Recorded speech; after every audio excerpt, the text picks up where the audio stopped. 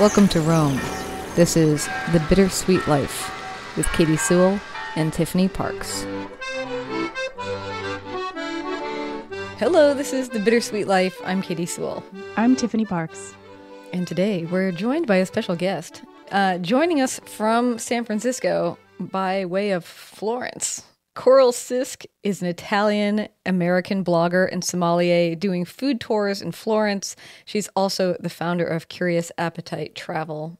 Thanks for joining us. Thank you. Tiffany, you're going to introduce, we've been wanting to have Coral on for a long time anyway, but the reason we invited her was in reaction to a particular article. And so, Tiffany, maybe to kick us off, why don't you lay out the premise here? Well, it popped up on my Instagram, actually, an article from Eater, which, correct me if I'm wrong, Coral, it's a online food magazine. Is that correct? Yes. And I was intrigued by the title of this article, which is, I am tired of watching people go to Italy. And whatever you think about this article, that is clickbait right there. Mm-hmm. Because either you're one of the people who has been in Italy recently and you're kind of feeling offended by this title, or you're one of those people who actually is tired of seeing all of their friends go to Italy. Either way, I'm sure this got a lot of clicks and a lot of attention. I'm not going to read the article, which is by Bettina Macalintal. It's an article basically, you can go to our show notes if you want to read the full article. I will link to it.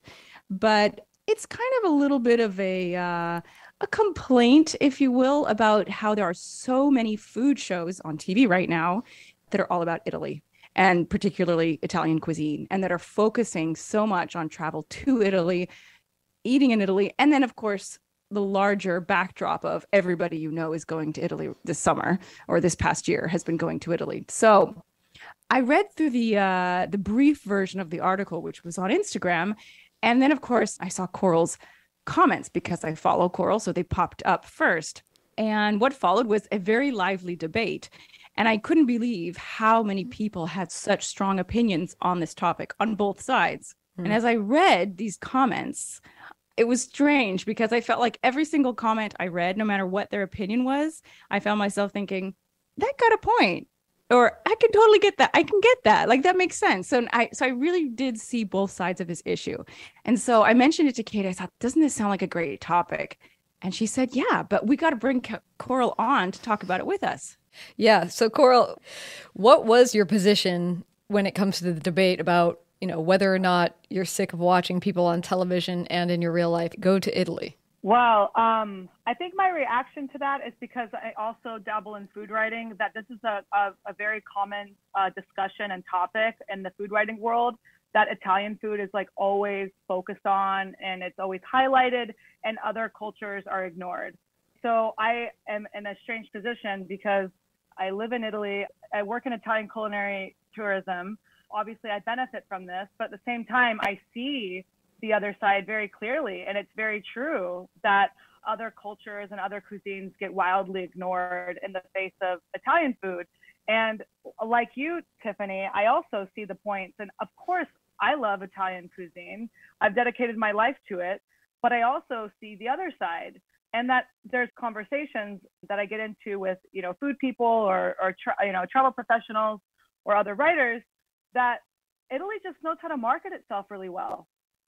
There are other cultures and other countries that have the same things that Italy offers. They just aren't as marketable, or they haven't figured out how to market themselves as well. And that's what I kind of got into some of the comments. And then, of course, the responses were very, very amusing to see how people were willing to die on their hill to defend Italy. And I was this monster that was, how dare I? It was just so funny because I'm so invested in Italy. Does that answer your question about where I stand on the matter? Yeah, but so when you say that Italy is really good at marketing itself, I got from the article that it's sort of almost as if these television shows like Stanley Tucci wants to go to Italy and we all watch it. It's almost like he is marketing it. He is marketing it. Sure. So what do you mean by that? Well, it's true that, these shows are marketing Italy, but also Italy, I should explain that better. So in the realm of Italian cuisine and wine and all of that, because I'm also sommelier, and I work in Tuscany, Tuscan wines, like, let's go from a smaller level. Tuscany is known all over the world for its wines. There are other regions that have amazing, incredible wines. They don't have the marketing strength that Tuscany has. They don't have the same amount of money. So it's kind of like what came first, the chicken or the egg? These shows go to Italy, they go to Tuscany, and that further propagates a snowball effect, where Tuscany gets bigger and bigger. But they also have the infrastructure to market themselves well. So I think that true that these shows are going there and they are marketing them, but I think that Italy has, or Italian, tourism boards or Food and Wine have figured out a way to position themselves in the market very well. And it's just like a symbiotic relationship between the media and between Italy's marketing efforts. Tucci has this Italian background. I'm Italian American myself, so I can identify with some of that nostalgia. So a lot of times these stories are sold on people's returning to their roots and returning to their heritage. These are compelling stories that a lot of people can relate with in the United States. Yeah, that makes sense. There are so many Italian Americans in the United States and in the English speaking world. There's so many descendants of Italian immigrants that it's easy to be like, yes, I'm Italian because my great grandmother was Italian. I used to say that I'm Italian because my great grandmother. Therefore, I really understand Italian food and I appreciate it so much more. Yeah, that's fascinating. That Italy would be good at marketing is also a surprise to me. Like, it makes sense, but I think you're right. I think, when you said what came first, I feel like it got marketed and then, by a third party, by an external, whether it was the United States or something. And then Italy sort of cashed in on it after the fact, because I've always felt like Italy is not necessarily naturally that savvy about that kind of stuff in other realms. Like, I don't know. That's just how I see it. And working in Italy, I've always felt like they're not as savvy with, the products online and digital media and stuff like this. I feel like the one common denominator when it comes to shows about Italy is that it always has a feeling of being super relaxing and beautiful. Mm-hmm. Everybody's so relaxed. There's nothing frenetic that's happening when you're in Italy.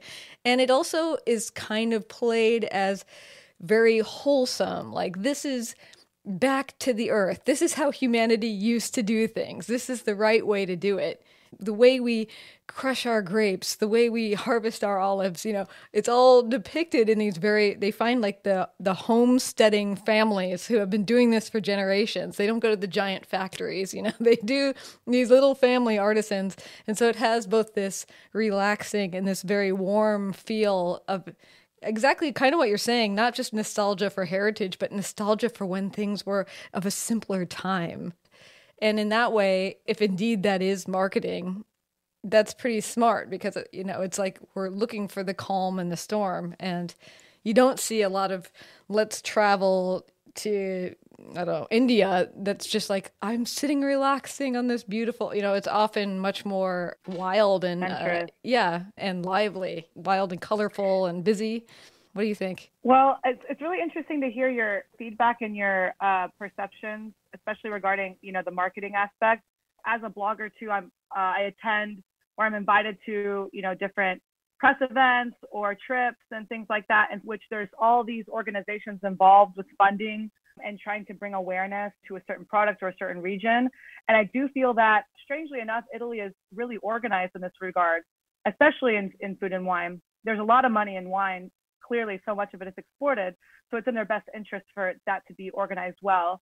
In fact, I almost am critical towards the US in certain ways and how they could improve their marketing efforts and their PR campaigns around the wine regions and different food regions that Italy, I feel like, has dialed in quite well. And as I'm saying this, I'm thinking of Spain, because Spain is a country that is immensely interesting from a culinary wine point of view. And you don't see half as much of the type of marketing or the type of allure or fantasism that you do online that you do with Italy. And I wonder sometimes if I'm not in Spain, so it could be a very ignorant comment or observation, but I wonder if they have the same organization that Italy does around, like, organizing press events or promoting their products or their wine regions or specialties. So then what you said too about India not having the leisure effect, right? That's what people want, especially these last 2 years have been extremely stressful. People want to escape, and Italians are really good at being hospitable. But there are really great leisure sectors of the, of Indian tourism or of other countries that, again, that don't get highlighted because we have this, and this is, again, ties back to the article, that we have this idea about certain cultures and certain countries and what their strong points are, which is dangerously limiting, pigeonholing certain countries on certain selling points, if that makes sense. Yeah, definitely. I'm going to play devil's advocate for a second. Okay. So a lot of people who commented on this article and who were really offended by it were saying, well, I love Italy. I've been to Italy 40 times and I always discover something new. I always go deeper. And I've been around the world, but there's no place like Italy. I think they have a point. I do believe that as far as the media is concerned, yeah, the media needs to do better. But as far as on a personal level, person by person, you can't really fault somebody for wanting to go back to Italy again and again if that's what they love. Yeah, there might be awesome, amazing other places around the world, but Italy does do, like you were saying, hospitality and food and wine and art as well, so well. It would take 10 lifetimes to see all that Italy has to offer. So is it really that we've pigeonholed Italy as, the best place and everywhere else is second best? Or is that Italy actually the best place? I guess is my question.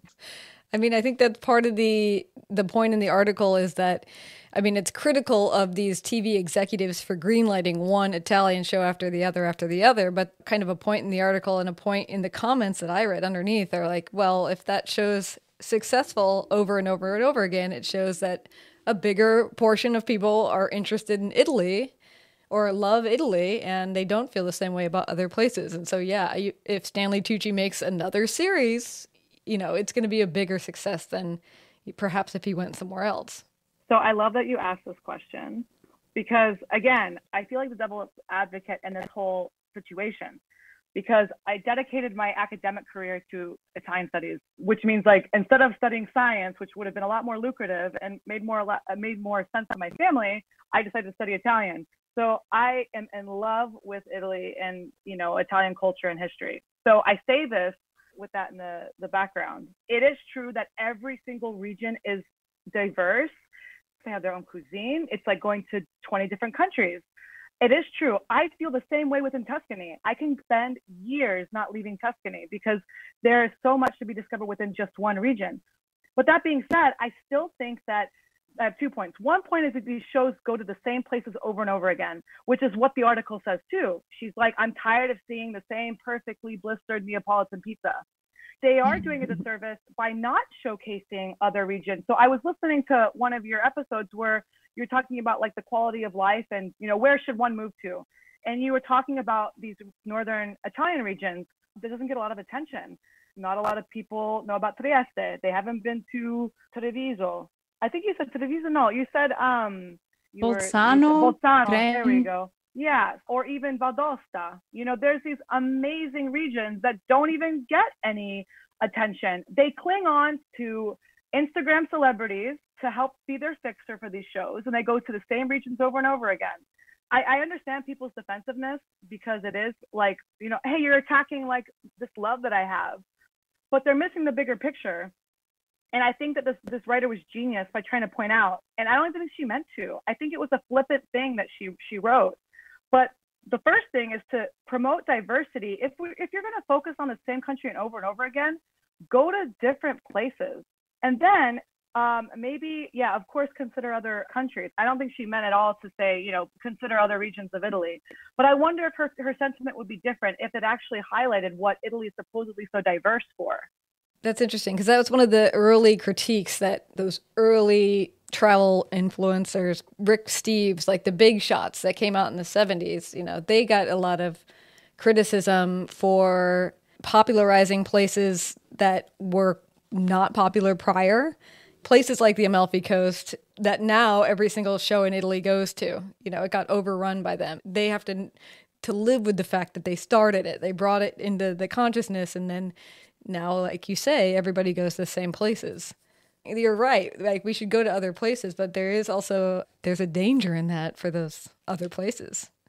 people always say that, like, oh, well, that place is going to get ruined. And it's not. There's plenty of Italy to go around.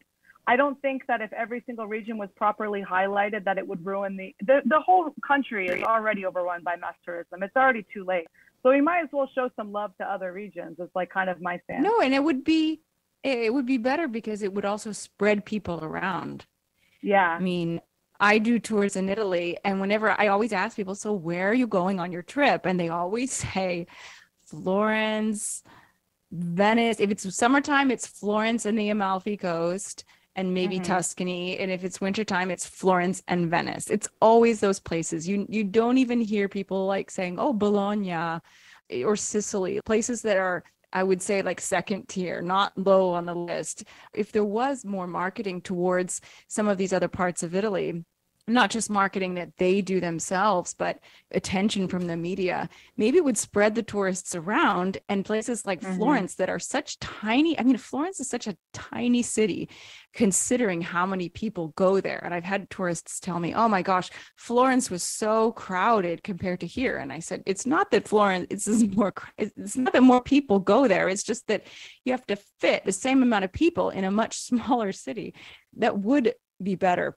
One other thing I wanted to mention, which is another point that's made, I wonder if the writer was trying to make, which has also been made in the series Ugly Delicious. Did you guys ever see that when David Chang, he's a chef in New York?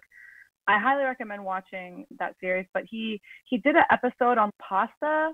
He was basically like pitting off Asian pasta and Italian pasta, you know, like there's so much diversity in Asian pasta. You know, why is like Italy get all the attention? And they make a point that it's more approachable because it's Caucasian. A lot of people feel comfortable in a place that's approachable. Not that they understand Italian, but there's just like little things that they wouldn't feel as comfortable if they were going to an Asian country or if they were, you know, going to another country that wasn't Western, you know?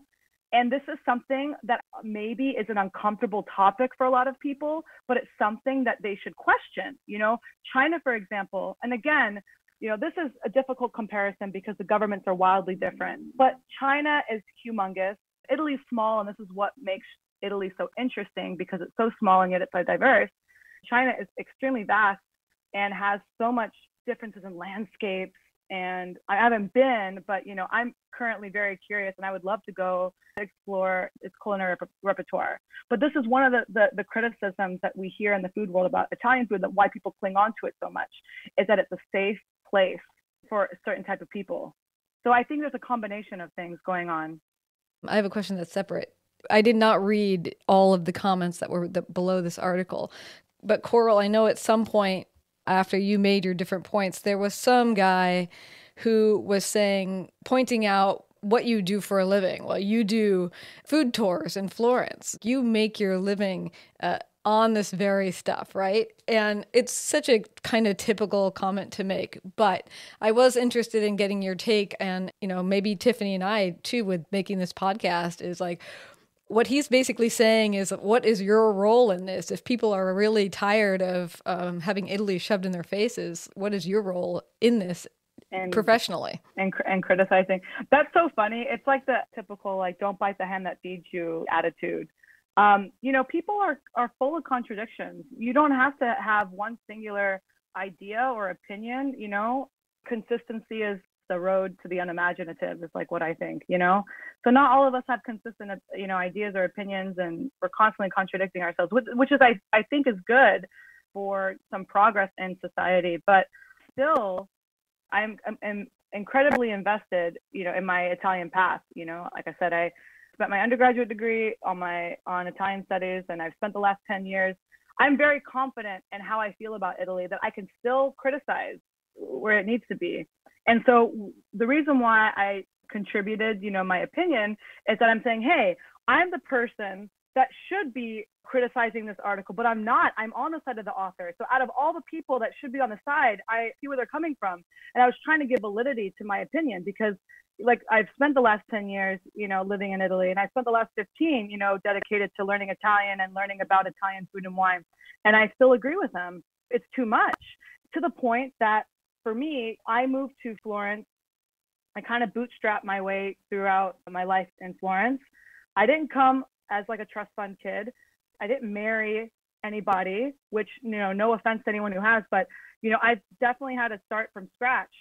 And so it's hard for me right now as someone who has transplanted myself there to buy a house. It's hard to do certain things. It's hard to live a normal life because of how much attention has been given to the same places over and over again. And I don't care if that affects like 10 million people or 5 million people less come. I'm still going to have enough work.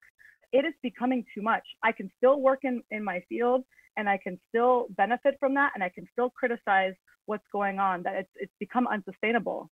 The sheer amount of people who are coming, you mean, to the same 5 places, basically. Yeah, these shows also contribute to, and this is what I was trying to comment as well, is like to an unsustainable lifestyle for those of us who are local. Yes, like absolutely. It is unbearable sometimes. Like you can probably identify with, Tiffany, if you're in Rome, but Rome is bigger, so some of it's spread out. Florence is tiny, as you said, so you feel it a lot more. Yes, I also live in the outskirts of the city, so I don't have to deal with tourists on a daily basis. And I don't say that to be rude to tourists. I work with tourists too, and I am a tourist as much as I can be if I, travel whenever I travel. So I'm not trying to diss tourists, but I'm not living in the center of Rome anymore. It doesn't affect my daily life as much as someone living in the center of Florence, but it actually absolutely does affect life, and it affects prices. And Romans cannot live in the center of Rome anymore. They just can't. They can't afford to. Can't afford to because of, Airbnb everywhere. It's just become impossible to afford to live in the center of the city. And that's not, we talked about this on an earlier episode called Who is Rome For, which we did back during the COVID times. And, it does make you stop and think, what is this city just for the tourists, or is it also for the people who live here? And it needs to be a better balance. Besides somehow hoping that it somehow spreads around a little bit more, do you see any solutions? Try to ask yourself, are you going somewhere because it's super comfortable and because you know it, or because you're really trying to embrace that adventure of travel, of going into something that's uncomfortable? Again, it's like this double-edged sword where I understand that people want to enjoy themselves. Like the same thing for me. Like I had a brutal year this year. I worked my butt off, and all I want to do is like, I'd love to just go to some beach or something and relax, or, you want that. So I appreciate that people have those needs after what we've been through collectively. But at the same time, it's like, if you really want to travel, put your money where your mouth is. Go somewhere that you haven't gone to. Put yourself outside your comfort zone. Go somewhere that you're not going to get sorry to again bite the hand that feeds me, that's going to have a handy eater list to tell you where to eat. Actually travel. Yeah, it's true. I think a lot of people don't have that concept when it comes to traveling. Vacation is vacation. You go on vacation to relax. And it's very easy to sort of say, well, it's my vacation. I want to relax. I want to chill out. I want to go where places I love. And I can totally get that. But I also get your sort of take on it, which is to challenge people to go outside their comfort zone. You're not telling people that this is what they have to do, but it's a challenge. Right. It's like, hey, if you say you love travel, maybe try going at least to a new country. Maybe go to Portugal instead of Italy. Well, and I think it's interesting too. I think it was in this article. I was just looking to see if I could find it, but I can't. But I think it's interesting too that these television shows, like even if I've been to Italy a bunch of times, and sometimes when I read about or watch some of these shows, it's almost like they're able to rewrite what my own experiences of it are. And the vivid example for me is that they'll often talk about like the amazing Italian beach.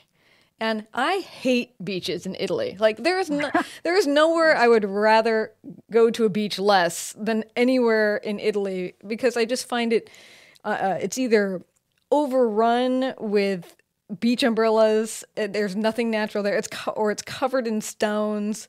It's just mildly unpleasant. Too crowded. Everywhere you go. And then every article I read, it talks about the amazing vistas and beaches of Italy. And I'm like, okay, maybe the vistas, but the beaches, come on. So some of this stuff they're rewriting the truth. Your expectation can almost dictate what it is your experience of it is. Like if Tiffany shows up in Italy thinking of a room with a view in her head, which, you might have if you listen to the show, there's a romanticism now built into whatever it is that happens to you. And so I can show up in an Italian beach and think, my gosh, this is total garbage. There's crap everywhere. and Right. Still in my head be like, but the Italian beaches are really nice, and think like, oh, this water is nice and warm, or whatever it is. You can, and maybe it goes back to your idea of marketing. It's almost like you can remarket the idea to me while I'm there. And if you go to a place where you have no real understanding or expectation of what it's going to be like, you can't overlay all those things onto it. If I may, I think that Instagram has a big role to play in all of that. I feel like I am absolutely prey to the Instagram marketing of like, this is the perfect woman lifting her coffee cup in front of Trevi Fountain, and there's nobody there, and the little Italian boy jumping off the cliff, which was on my Instagram today, and like it kept replaying this boy diving into the pure crystal Sardinian waters. And I think that this perfection that we see on Instagram is really, I don't know. I don't know. I don't know if I have a point to this sentence, but it's definitely detrimental to the travel experience overall. I totally agree. I'd say dangerous. I'd go as far as say it's dangerous because, now we have TikTok too, that are creating like this craze. I've been blogging since for like 12, 13 years now. So I've seen, the ebbs and flows of it, but now it's like you have these mega influencers and people are obsessed with them. I've been working in tourism for over 10 years now, and I'm amazed to see like somebody will become a megastar on TikTok overnight. They develop a travel brand. They have no experience in tourism or travel, and their tours will sell out overnight because people are just obsessed with that brand that they are selling about that place, which is completely curated. That is absolutely like nail on the head. That in social media needs to like slow its roll on like there's like fake news in it of itself, through travel influencing. Yeah, totally. Yeah, I do appreciate the people who go on there now and they say Instagram versus reality, and they show, the girl sitting in front of this beautiful place and it's just paradise and her dress is flowing in the wind, and then they show reality and there's all these other people waiting in line to take the picture. I do appreciate that. Well, we have to wrap it up soon. But Coral, since you're here, you do have kind of an interesting background. One thing we haven't mentioned is that you're familiar with Seattle too. I was thinking while you were talking about Instagram, how much Seattle needs its own like tourist board or something. It probably has it, but whenever you ask anybody about are they going to come to Seattle, the only thing people ever say is, "Oh no, it's just too rainy there." We have a terrible marketing problem out here. But you're from Seattle, and what's your background? So it's so funny that you say that. This is what I was alluding to before when I said that, the U.S. could improve. I started out in food tourism in Seattle before I moved to Florence. So I worked in tourism in Seattle for a little bit, and I totally agree. There are amazing things to see and do, and it's a shame. It's just so behind compared to Italy, and I would never thought these are the only situations in which I would say that Italy is more advanced. In terms of my background, well, I majored in Italian. I wasn't born and raised in Seattle. I moved around a lot growing up, but I eventually landed in Seattle. So that's the place I lived the most growing up. But I've lived in the South. I was born in Southern California. I moved to the South when I was young and grew up there.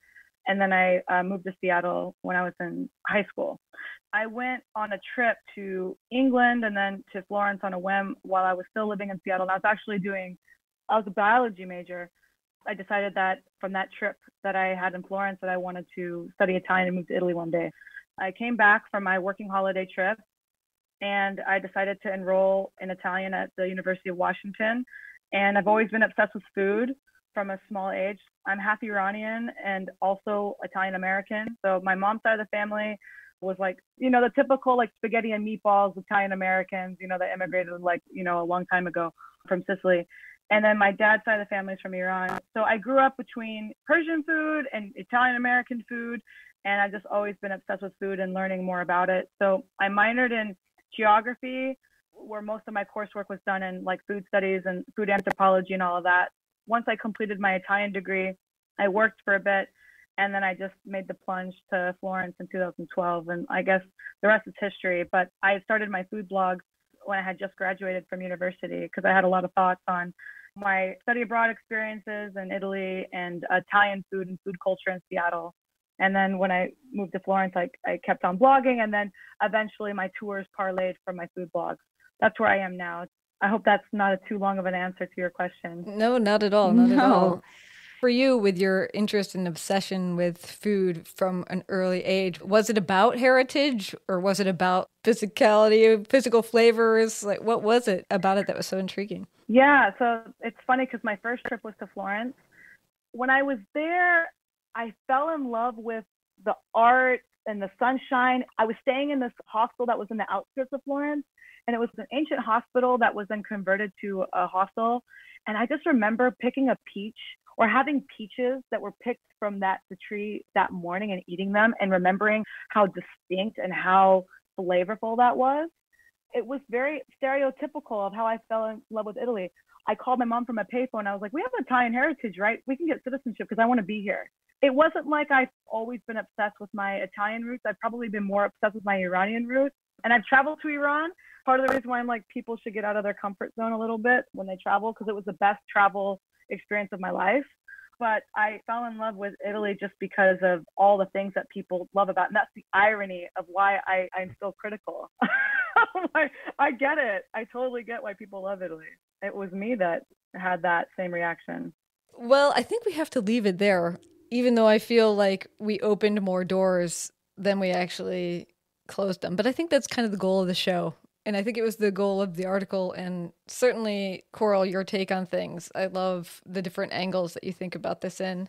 Is there anywhere you want to send people? We're going to put links to your stuff in the show notes. But is there anywhere in particular you want people to go? Ooh, where I want people to go visit. I think Calabria would be a good start. Mm-hmm. I think going to southern Italy, going to the very south and going to the very north. And then, I mean, everywhere. Le Marche doesn't get attention. Abruzzo doesn't get attention. Well, Umbria kind of is getting a bit of attention. But I'd say like Abruzzo, Le Marche, kind of. Molise, come on, Molise, where my ancestors are from. Oh, yes, I'm so sorry. Nobody goes to Molise. You're like so right. Nobody.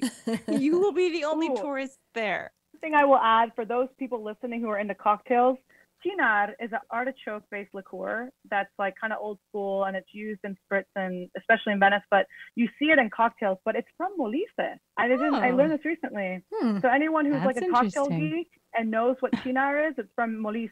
So that's reason enough to go to Molise. Well, there you go. And if you want to send people to Iran, where should we go in Iran? Oh, man.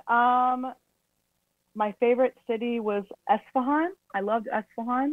It's really beautiful. It has all these bridges, and it's really gorgeous and really well maintained. Shiraz is the capital of poetry for Iran. I love Shiraz. I like Kashan because it's areas where rose water is produced. There's a lot of rose and Persian cuisine. When things get better there, we should definitely talk about Iran travel, where to go. Okay, that's a deal. We'll keep an eye on it. Yeah. Well, thank you so much for joining us. I really appreciate it. You're very welcome. You're very welcome. And if you're interested in taking a food tour or wine tour in Tuscany, Coral is going to hook you up. So get in touch with her. Where can they find you? So I'm Curious Appetite on Instagram, and then my website is CuriousAppetiteTravel.com. Okay. And I promise I am not salty about Italy. I do love it. So So you won't spend the whole tour being like, I don't know why you guys came here, but now that you're here, I'll show you some stuff. All right. Well, thank you so much. And until next time, this is The Bittersweet Life. I'm Katie Sewell. I'm Tiffany Barks. Join us again. Bye. If you love the show, take a moment to leave us a review on Apple Podcasts. We love to read while you listen, and your rating might help someone else discover the show. Take just a couple of minutes to let the world know what you think of this show. It means the world to us. Thanks.